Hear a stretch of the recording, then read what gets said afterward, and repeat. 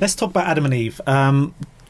In your professional scientific opinion, do you believe that a literal Adam and Eve are possible and that we actually descended from them?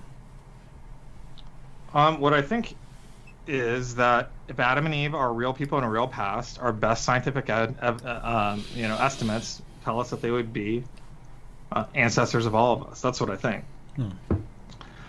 Is that a literal Adam and Eve? Well, it really gets down to a lot of details about how you read Scripture, but they could be as recent as just 6,000 years ago in a divinely created garden, created out of the dust and out of a rib, without parents.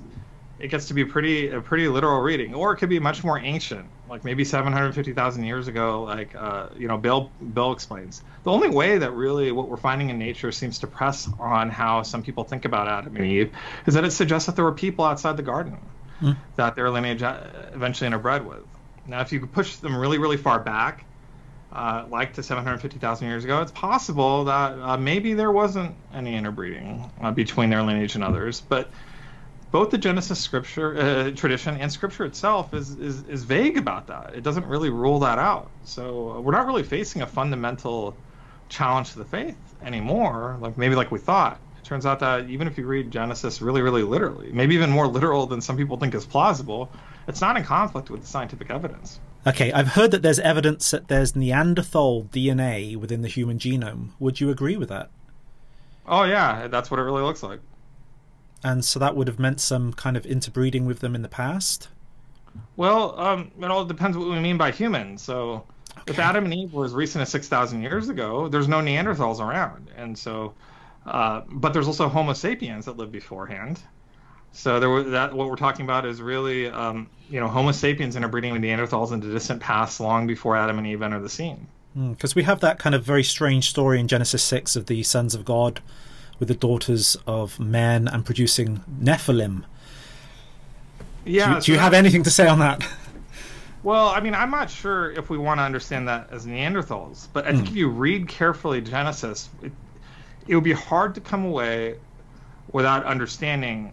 I think you have to do a lot of backflips, frankly, to think that it isn't teaching that Adam and Eve's lineage isn't pure.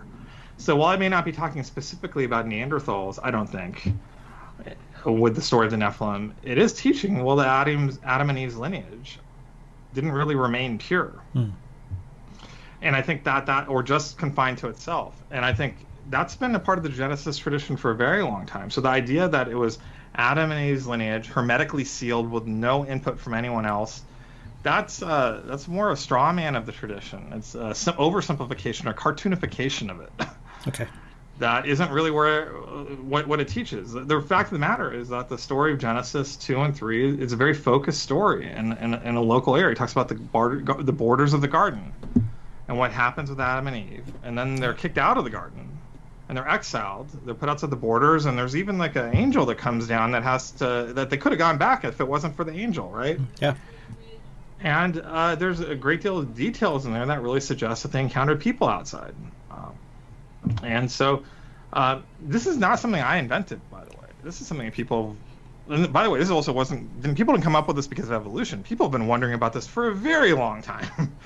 Thousands of years. And it really came to a head, not with evolution, but with the discovery of the New World and realizing that there were Antipodeans on the world. People who lived on the other opposite side, the antipode of the Earth. With the discovery of the New World about 500 years ago, that really had people really having to kind of sort through and wonder about those people outside the garden and who were they and how are they connected to us. Okay. And so what's really happening here is a recovery of the Genesis tradition. Well, we're not accepting the cartoon, Sunday school version that younger creationists taught me, but instead looking at what Scripture actually teaches and how the church has interpreted it over the last several thousand years. And it has always been a question mark about what's going on outside the garden. And if we keep that in mind, then we don't have to care about genetic bottlenecks. We don't have to worry about all this nonsense that have really crept in. And we just care about something called genealogical descent. Do we all descend from Adam and Eve?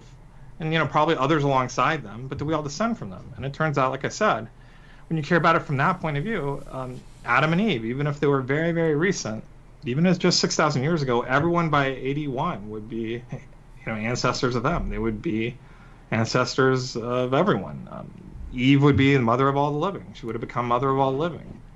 And Adam would be our first father in that sense. And then that could have been how God instituted, sacred humanity or a covenantal humanity that he had wanted to be in relationship with. We fell out of it, and then he sends Jesus to bring us back into relationship with him.